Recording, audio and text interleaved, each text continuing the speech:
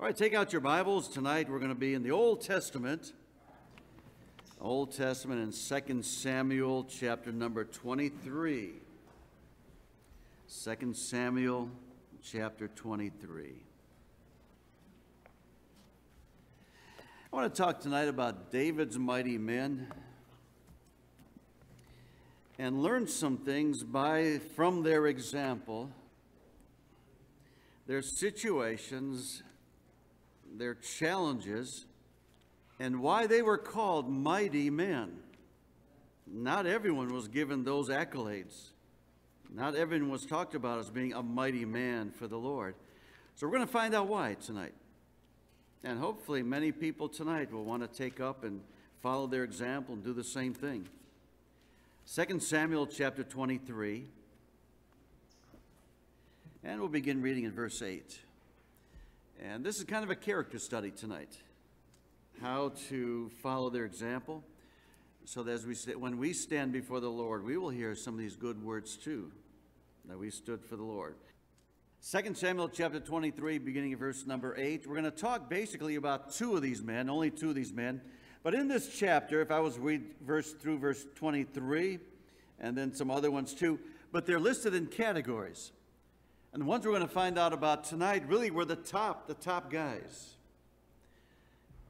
You know, the world recognizes and honors meritorious behavior. The world even recognizes bravery. And in the Bible, there's a lot of these kind of men around.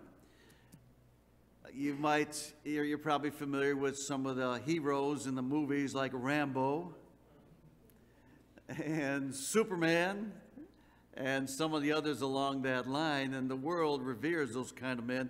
But did you know the Bible talks about men like that? And they were godly men too. There's the big difference. Rambo was not a Christian. Both in his acting career and in his personal life, he is definitely not a Christian. N-O-T, that's obvious. But we're going to read about some that were Christians, were great men, and they fought battles for the Lord too.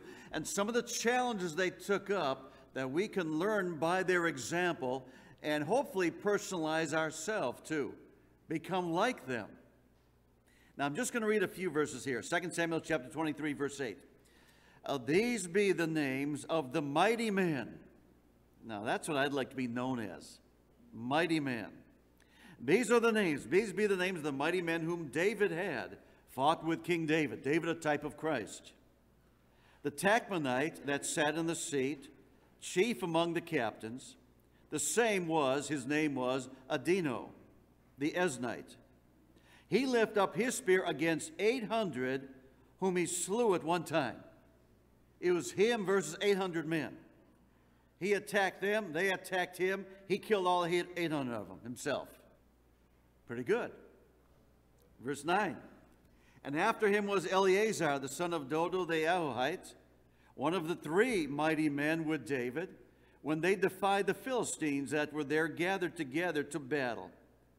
And the men of Israel were gone away. So only these three stood with David at this time. These three did these exploits when all the rest of the men of Israel were gone away. Verse 10. And he arose. This is Eleazar. And he arose and smote the Philistines until his hand was weary, and his hand clave unto the sword. I don't know if you ever used some kind of tool. Maybe you worked out in the yard. Maybe you worked somewhere. But your hand kind of just got to the place where it just kind of clenched into a certain position as you're holding something like that. Until his hand was weary, and his hand clave unto the sword. And the Lord wrought a great victory that day.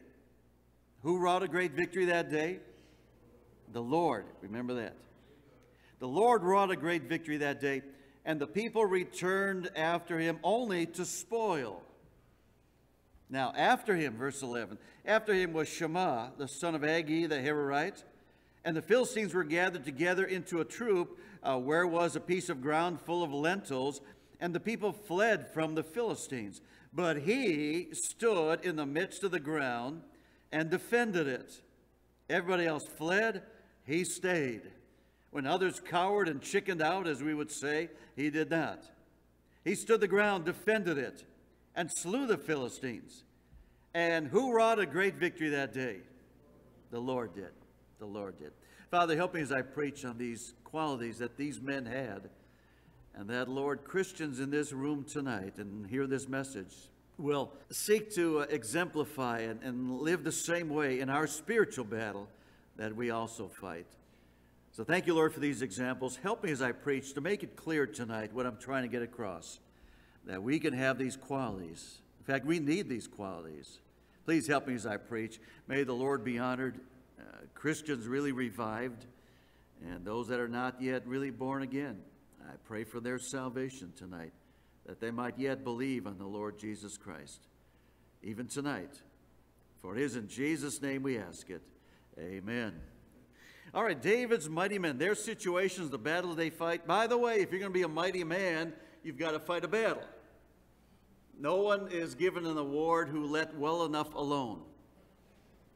If you just sit around and think, well, that's the way it is, I'm not going to get involved, I'm not going to fight, I'm not going to get involved in the spiritual battle and the spiritual things, well, you're never going to get any rewards. You'll never be called a mighty man of God. A mighty man of God get in the battle. They fight the battle, and they win the battle.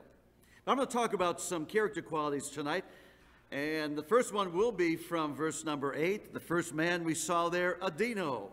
I guess that's the way it's pronounced. But the first thing he did that I want to make note of tonight is he volunteered. He volunteered to do this in verse 8. These be the names of the mighty men whom David had, the Tachmonite that sat in the seat, chief among the captains. The same was Adino the Eznite, who lifted up his spear against 800 whom he slew at one time. So he volunteered to do this. Everyone else, no one else was there. Here's 800 challenging him, 800 of the enemy attacking him, and he defeated all. I don't know how he did that, but I know God helps us too. But he volunteered. He didn't have to do this. He could have left with the others. He didn't have to withstand these individuals. But number one, he volunteered. He took on a challenge. If we're comfortable just sitting around and warming a church pew, I'm glad you're here. I'm glad people are here in church. Maybe God's called you to do something less visible. Maybe God's called you to be a prayer warrior. Maybe God's called you to be faithful and pray for our church and pray for people to be saved. Everybody works in different ways, but I know that he took on a challenge. He wanted to do something here, and he volunteered to do this. If I would have to talk someone into doing something, if I wanted someone to do something and I had to talk to them and I had to try to convince them to do this, and I had to try to twist their arm for them to do something, that's not the way we do things in our church. If I have to try to force somebody to do something they really don't want to do, they're not going to do it in a good way. They're not going to do it because they love the Lord. They're not going to do it with a cheerful heart. They're going to do it because I might have put them on a guilt trip, or I might have twisted arm behind the back, like I said, and that's not what I want in our church. I only want volunteers. People who volunteer to do things. Now, we know not everybody can do everything they'd like to do sometimes. That's just the way it is also. But Adino here, he took on the challenge. He took on a difficult challenge. 800 men, verse 1. And we're talking about when they just had swords and spears and shields. That's all they had. How could he defeat 800 men? I don't know, but I know he did it. And it's noted here in the Bible. And he is recognized for this. And he's honored for this. He lifted up his spear against these 800 Philistine soldiers, and he won. So number one, what we need to learn is to take on a spiritual challenge. Don't just sit around and warm a pew. Now again, not everybody's called to do everything. Not everybody's gifted to do different things. But take on a challenge. But to volunteer to do something that you're gifted to do, and there's a need for that to be done, and just take it on and volunteer. Take on that challenge. Number two, Adino also, and this is the important point, was outnumbered. 800 to 1. Christian friend, understand we're in the minority. We're in the minority, and when we fight these battles, most people are going to be not for us, but against us. We have to understand that we are outnumbered, and it seems like in our country, we're outnumbered more and more all the time, too. There's fewer and fewer of real Christians living that dedicated, separated, consecrated life for the Lord. There's fewer and fewer of those around nowadays. So we definitely are outnumbered, not only amongst the lost people around us, but even sometimes those calling themselves Christians. So we have a ministry of the minority. We have 800 against us. We might have more against us. I guess my question tonight is, how many are you willing to stand against? Think about that. How many are you willing to stand against? Now, he had to stand against these individuals, these 800 soldiers. He had to be against them. He was not for them. They were not for him. He was against them. Notice that word, against. Do you realize as a Christian, there's some things you need to be against? Do you realize the Christian life is a Christian life where you stand against certain things? You know, we stand against certain things in our church. There's certain music we don't have in our church. And I talk to people, and sometimes they say, well, this church has this kind of music, and another church, and they're growing by leaps and bounds, supposedly, and they have more people there. But we're against certain things in our church. I'm against certain kinds of music coming in the church. We're against certain kind of doctrine. I really am against easy believism. Easy believism. If you don't know what easy believism is people that believe if you just get someone to pray the sinner's prayer that they're saved. That's easy believism. A lot of people say, well, they prayed the prayer, so they must be saved. That's easy believism. Friends, if you say a prayer, but there's no change after that prayer, a change in the desire for spiritual things, where God really changes your character and makes you born again, where there's a big difference afterwards, no, you're not saved. People say, well, they need to grow. No, they don't need to grow. They need to get saved yet. They can say all those prayers they want to, but I'm against easy believism. And we take a stand against that. I try not to harp on it, though I feel like preaching about it every single Sunday morning and every single Sunday night. I feel like preaching about that. We're against easy believism. No, people are not saved if they say that prayer of salvation. Not unless they really got their heart right and they really repent of their sins and God's really changed their heart and their life is different now. No, they did not get saved. And we're against that easy believism. We're against the kind of music. We're against false doctrine. We're against those churches that believe that Mary was sinless. See, we're against things.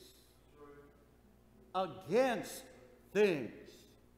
Now, we have a reputation of being fighting Baptists, and I guess that's kind of true. We really do. But we don't do it with a chip on our shoulder, though. We fight because we're trying to let people know what is right. We fight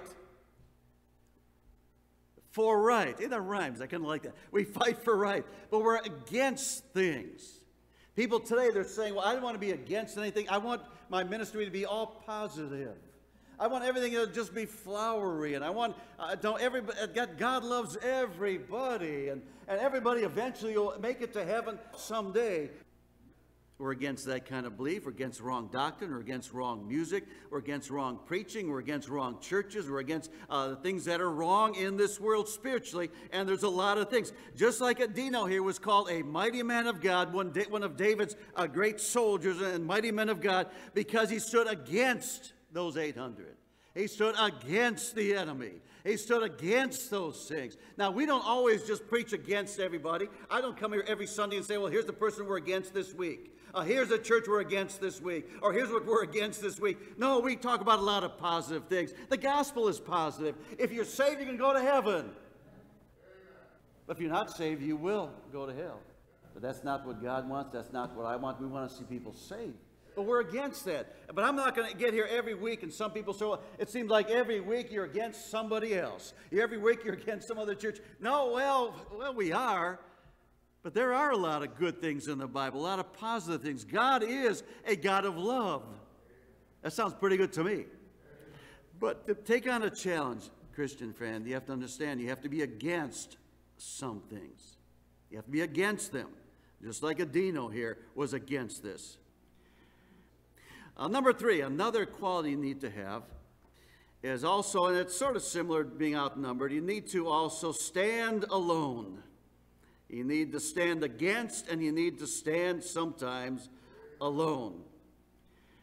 The men of Israel were gone away. Eleazar was forsaken, the men of Israel gone away, but he still stood and fought the battle in verse 9. And after him was Eleazar, the son of Dodo, the Ahohite, one of the three mighty men of David, when they defied the Philistines that were gathered together to battle, and the men of Israel were gone away. There were a few that fought the battle, but pretty much Eleazar and some of the others were standing alone.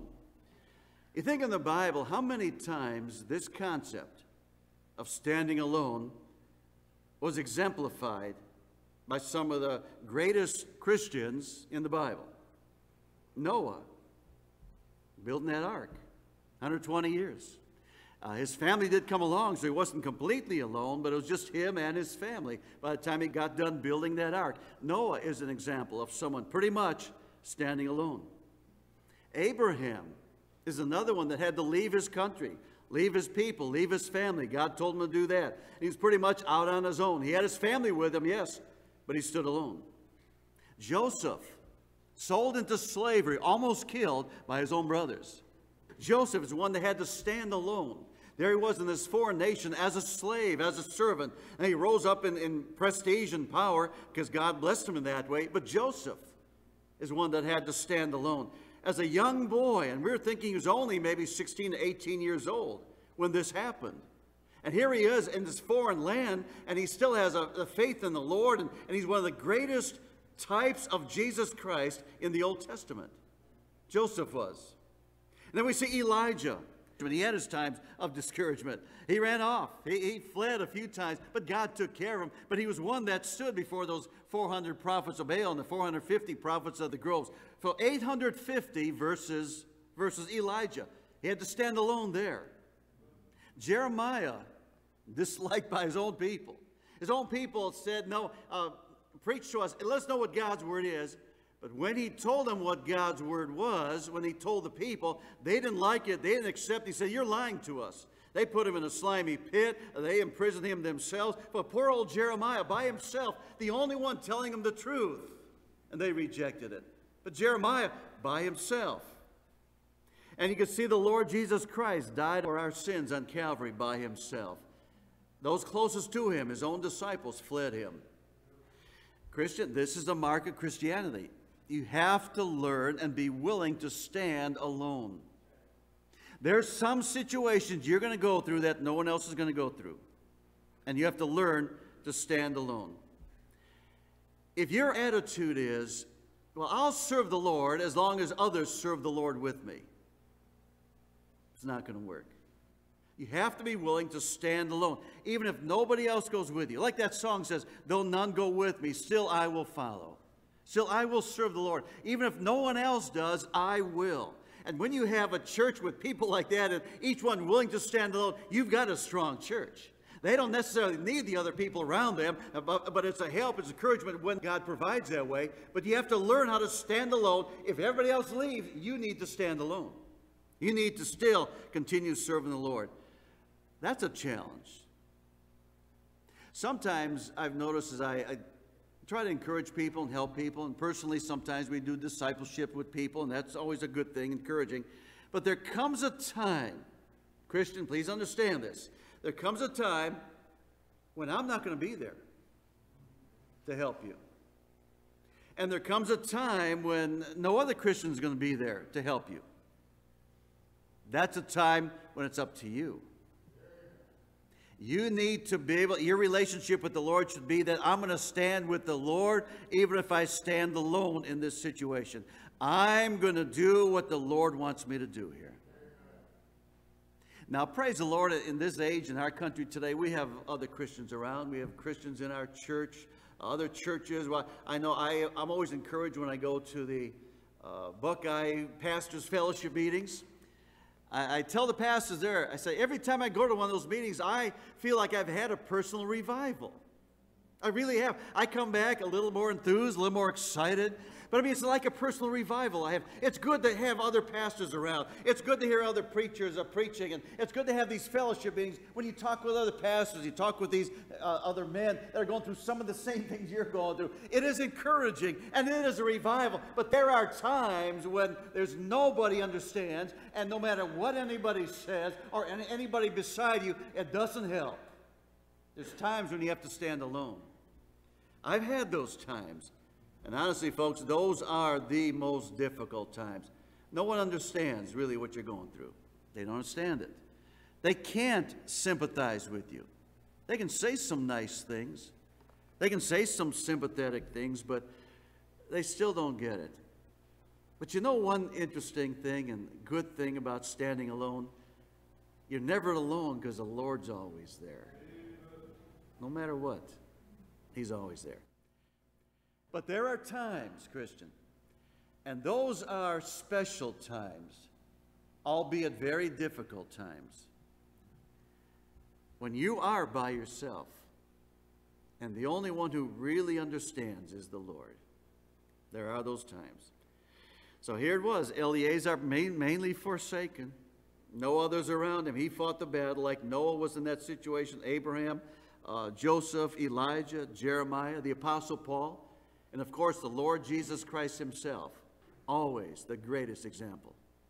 So Eleazar had to learn how to stand alone. We need to learn how to stand alone. If you always have to have somebody holding your hand to walk across the street, you're still a young child. You're still like a little toddler. Once you get old enough, you ought to be able to walk across the street without somebody holding your hands, without an adult next to you saying, now watch for traffic here, watch for traffic there. Now take me by the hand. Now, okay, no traffic coming. Okay, let's walk across the street now. There's a time you need to grow up and learn to cross the street by yourself without having someone help you by the hand. All right, next thought, number 4. Eleazar became weary and tired. The real test of our devotion to the Lord is when we get weary and tired.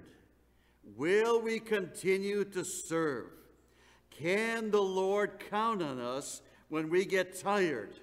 We get tired of going out to church. We get tired of being faithful to our Sunday school class. We get tired of being a witness to the Lord. We get tired of witnessing to people and seeing nobody's saved. We get tired of inviting the people out to church and then promising that they will come out to church. And when Sunday rolls around, guess what? They're not here. And you got all excited, all enthused about that. Somebody's coming out to church. I invite somebody out to church, and then they don't show up. When you get weary and tired in just serving the Lord and being faithful, what will you do then? You know what Eleazar, it says there in verse 10, because his hand clave unto the sword. You know, when you get tired and weary, you will keep on being faithful because it's your habit. And Christian friend, that's a good thing. His hand clave to the sword, and he could not fight. Why? Because his hand was stuck on the sword. You know, that's the place we want to be too, friends. We want to be in a certain place where when we get tired and weary, we just don't feel like keeping up the battle, and we don't feel like staying faithful like we used to be. When we become just tired of serving the Lord, when we become weary in well-doing, that we just keep at it because our hand is wrapped around that sword, and it's stuck to the sword, so to speak, and we're so used to fighting the battle, we're going to go on even in those difficult times, even in those wearisome times, we're going to continue serving the Lord. That's what makes a mighty man of God. In the times of weariness, when you're tired and you're weary about these things, but you still stay faithful, then you are a mighty man of God. But those times of weariness will test you, won't they? Being tired when you're weary. So those times of weariness, like they had here, he was tired, he was worn out, but he kept on fighting anyways. And the Lord blesses that. Now, next point here too. I like the spunk of these guys. I hope that's a good word. I always like use that word, spunk. I like the courage that they had. I like that Caleb spirit, like Caleb had. Let's go into the land. We can well take it. God's given us the land. Give me that mountain. I don't want an easy time. I want that mountain. That's the Caleb spirit. Well, Eleazar had it too. Look at verse 9. Defied the Philistines. They were gathered together. He defied. Note the word there, defied. Defied, I looked up in the dictionary. It means this. It means to resist and to oppose boldly and openly. To go against the enemy boldly and openly. He defied the Philistines. Now, we don't get in our churches and clench our fists and say we're going to fight the devil. And I'm so excited, I'm going to rush hell with a squirt gun. I said that makes good preaching. You know, people kind of like that. I'm just ready to take on anything. I'm ready to take on Satan. Well, you need to take a little. You need to show a little resistance there. You need to be careful in those areas. But I know this: the Lord likes spiritual courage. When we're bold for Him, the Lord likes that. David went to the battle. Goliath was quieting down all of Israel's army. He went out there and he challenged Israel's army. He says, send a champion, we'll fight. You send your champion, I'll fight your champion. We'll see who's going to win this battle. And the soldiers cowered. Not that they were afraid to die. They would have given their lives for Israel.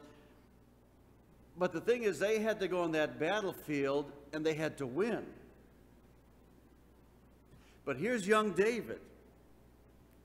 And he said, who is this Philistine that defies the armies of the living God? And who does he think he is? I like that kind of courage. I like that kind of boldness. And that's what we need in Christians today. Eleazar defied. I like that word, defied. To resist and oppose boldly and openly, just like David did to Goliath. Again, we take a stand against things. We need to be against things. We need to defy the enemy, Satan himself. Not that we brag about how powerful we are and that we're going to defeat Satan. No, we don't do that. We brag about the Lord's power. If we have the victories and the victories we have, we honor and we glorify the Lord for that. Also, here's another thought. Just a little sideline, but I think it's an important one. I believe it's in verse number 10. Okay, these are the mighty men. These are the courageous men. Adino here and Eleazar. Now in verse 10, after the battle. Notice what happens after the battle. He arose and smote the Philistines until his hand was weary. His hand clave unto the sword. And the Lord wrought a great victory that day. I'm going to talk about that in a minute. And the people returned after him only to spoil. Now, do you know what that means? In verse 10, they fought the battle. Eleazar, Adino, some of these other great men there. And after they got the victory, after they fought the battle, they sweated it out. God gave them the victory there. After that, what happened? The people came in only to spoil. You know what that means? A lot of people are not going to get in the battle. But once you win the battle, they're glad to come out and enjoy all the blessings of victory. Yeah. You know, when this church first started, and we have people join the church over the years too. You know, when this church first started, it was tough at first. You know, to get people to come out to church. But there were some that really stood by this church, and they liked it, and so they came out faithful. In fact, Yaski's came right at the very beginning there. They've been here a number of years. Karen Hutchins, another one that had been here a number of years. And they just stayed with it through the tough times. Yeah. But then there were some that you might say came because, hey, everything looks good in this church. I mean, we got a nice building here now. We never had this before. And we got people coming out here. The attendance is growing. That's good, too. So sort of in this area. Now, this is not to insult anybody. This is not to put anybody down. But I'm just saying, those people that fought the battle, and then other ones come along for the spoil. The spoilers, they come along and they get all the good things because the battle was fought and the victory was won. Now, they come along just to enjoy the blessings. Not to fight the battle. Just to enjoy the blessings. After the battle had been won. You know something, friends, that can discourage the ones who fought the battle. But let me say this, don't let it. Because the Lord knows you fought the battle. The Lord knows that. He will reward that. He'll remember that. Now, I know there's many people in our church that have fought different battles and they've been faithful to the Lord over the years. That's the kind of people I'm talking about here, that have done the battle, fought the battle. There was that one time I saw that boxer. I've used this illustration, but let me use it again tonight. I turned on some TV channel, and this was many years ago. I guess there had been a fight in the ring, some boxers had, and they were interviewing one of the boxers. And like I said, he looked terrible. All sweaty, his eye was all bugged out, you know, and black and blue, and he was cut here and blood was flowing here and there and everything. And I think he even went to the hospital after that. Then as they're interviewing this man, I realized, no, wait a minute. He's the one that won the fight. And I looked at him, and here's the thought I had. So that's what a winner looks like. Amen. You fight the battles. You get hit. You get punched. You bleed. You're weary. You're down. But those are the ones that are David's mighty men. Those are the ones that the Lord takes note of us because they fought the battle. And here's the key. Here's the answer in verse 10 and verse 12. Why was this done? It says the Lord wrought a great victory in verse 10. And in verse 12. But he stood in the midst of the ground, defended, and slew the Philistines. And the Lord wrought a great victory. The Lord has some victories to win, but he wants to use Christians to win the victories.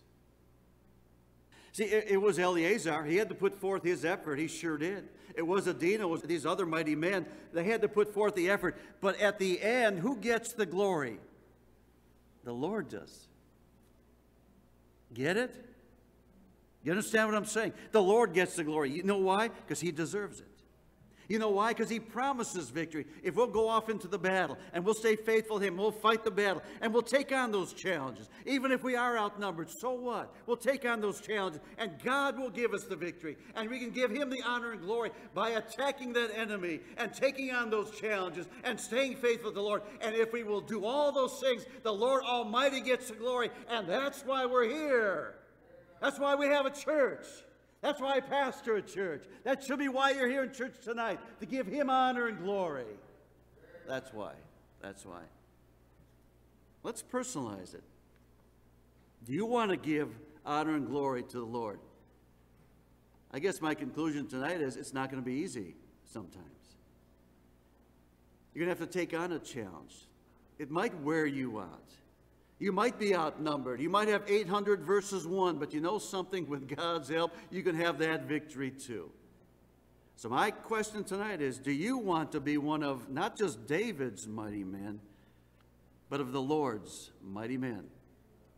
If you do, this is what it takes. This is what your situation will be. This is what your challenges will be. But let me say this, I don't think Noah is regretting it today. I don't think Jeremiah is regretting it today.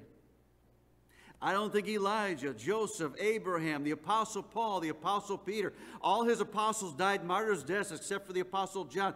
I don't think one of them is regretting it today up in heaven. I think they're rejoicing that they were worthy to even die that way, even be martyred that way. I think they're rejoicing, and I think we will too, and you will too, if you take the challenge to be a mighty man or lady for the Lord. But here's the challenge. Here's the situation. It's not going to be easy. Goliath was a pretty big guy. I read an article recently that they found somewhere. They dug up some city or something, and they found the people there averaged 10 feet to 12 feet in height in this city. And I think, well, there's Goliath. They say he was at least 10 feet high. And there's little David. I don't know how tall David was. It never says. He's about average height, maybe about my height. And he didn't have big bulging arms or anything like that. They didn't have weight training back then. He was just a normal guy, but it was God's power there. And what God did for him. Now, my question again tonight is, do you want to be a mighty man of God? If you do, here's what it's going to take, and here's what you're going to have to do, and it's worth it. That's what I'm saying. It's worth it. Father, I pray now that we'll consider ourselves too. It's wonderful to read these stories in the Old Testament, these mighty men of God, and taking on the challenge of the Philistines.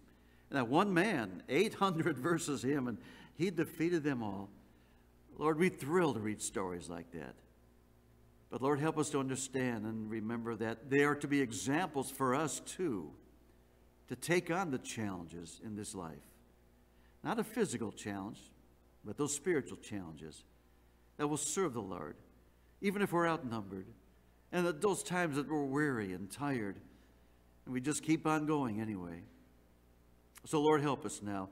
Challenge us that we can have more of those kind of mighty men and ladies in our church. Thank you, Lord, for the challenge that these men gave and showed and exemplified. I pray in a spiritual way, and in this day and age, we'll continue to follow that kind of example.